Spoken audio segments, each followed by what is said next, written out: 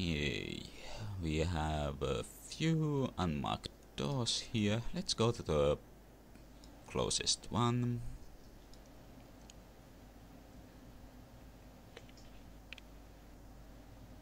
Ooh, crazy Edo. He even looks crazy with that wild mane of hair and weird eyebrows going on.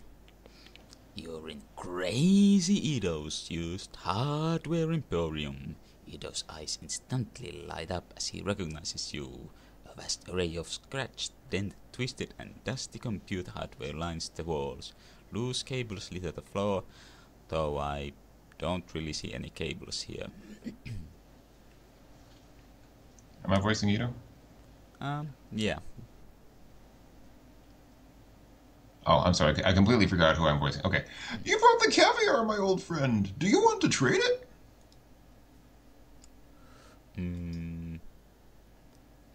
No point holding on to it since we have no idea what we might do with it.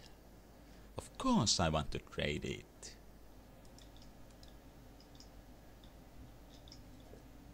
Domo arigato gozaimasu. Here's your Comlink 2.0 software. By the way, to use are often silent in Japanese. So it would be gozaimasu.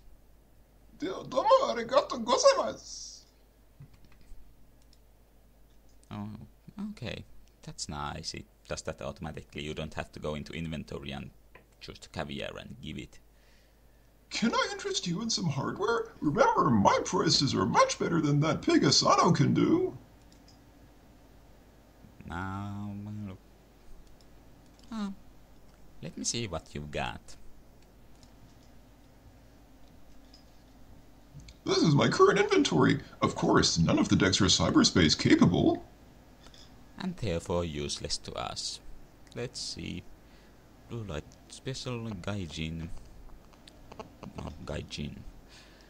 Hiki gaer. Oh, gaer. ZXB.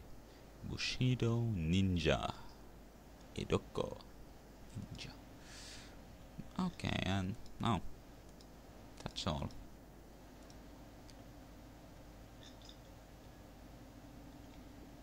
Come back again when you feel like buying.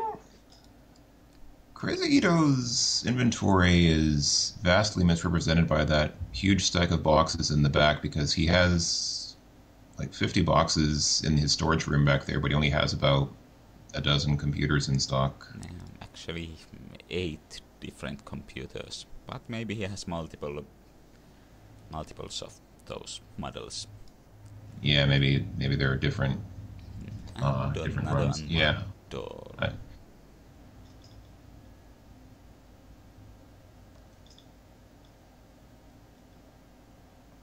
The glare of chrome makes you squint as you enter Asano Computing.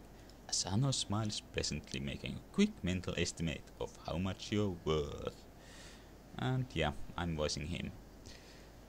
Gleaming new subjects line the display shelves, beckoning. Welcome to my humble shop. I have the best of everything for customers such as yourself who appreciate quality. And he even looks sleek. Yeah. I like the frame he's frozen into now.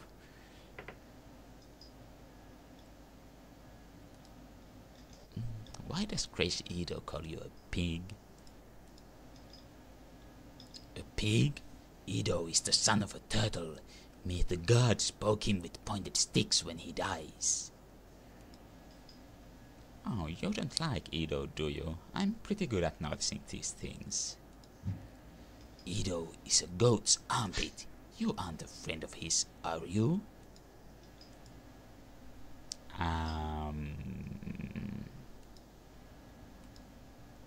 Edo is a gnat's eyeball. He should be kicked in the head with a steel boot. I see you are a wise person. It's an honor to have you in my shop.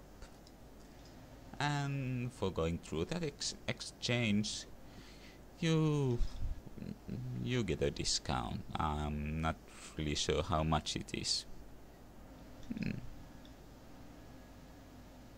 Wait.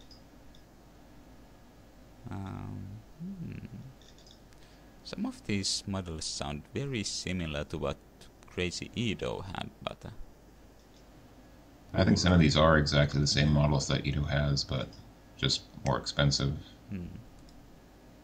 yeah, definitely Gaijin and Ninja. Go. But now here we have Cyberspace 2, Cyberspace 3, Ninja 5000, Samurai 7 and Cyberspace 7, which costs 44,800.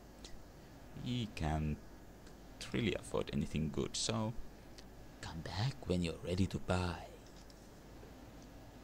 Will he take some caviar for a Samurai 7 or a Cyberspace 7? Well, we can't really test that out since you can only get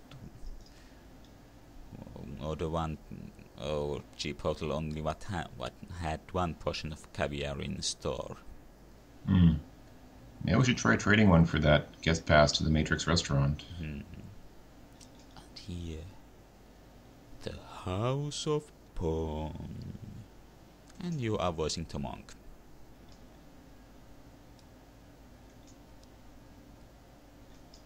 Now let us prostrate ourselves before the one true video game.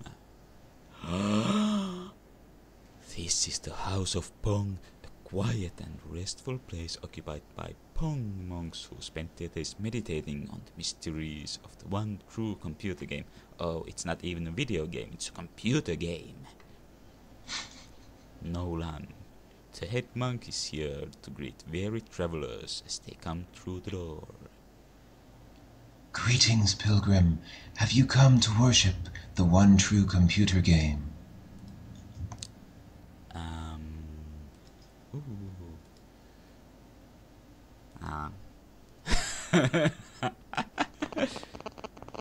Yeah, we should totally do that. But no, he probably won't give us a massage even if we ask him.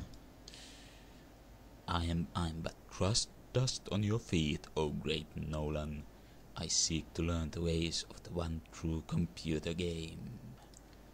I'm guessing, by the way, that Nolan is a reference to Nolan Bushnell of Atari. Anyway. Oh, yeah, I was trying to figure out why it sounded so familiar. Apprentice monks must contemplate the mysteries of the one true game for 20 years before they're allowed to play. Ooh. It didn't make me that long to play Wasteland, which is of course another interplay game.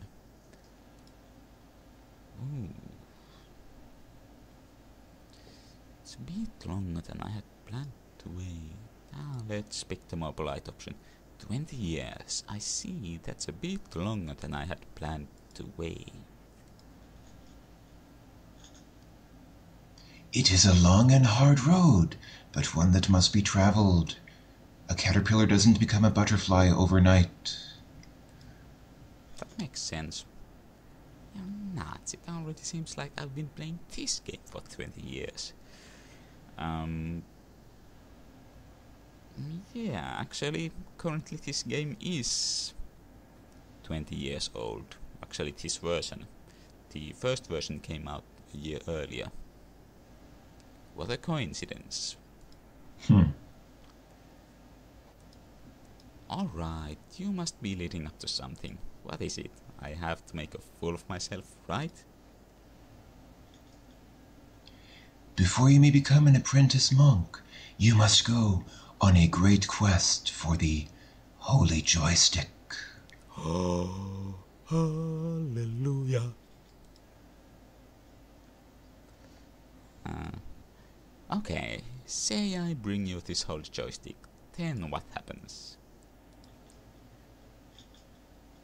Then the masters can play Pong again. Our joystick is worn down to a nub. Then I'll teach you Zen and sophistry. Well, ooh, that definitely sounds like a good deal. Ooh, so, we're off. We're on a mission from God to find the holy joystick. What I don't understand is they seem to have two perfectly good joysticks there flanking the monks, so why do they... I mean, what's wrong with those joysticks? Those don't seem to be worn down. Maybe they're sacred relics you are not allowed to touch. Hmm. And, well, the game would eventually tell you outright where you can buy a joystick, but it's pretty easy to figure out yourself where you might get one. Oh, clearly we get it from the massage parlor. That's the logical place. Also, we're about out of time, so we'll get the joystick in the next video.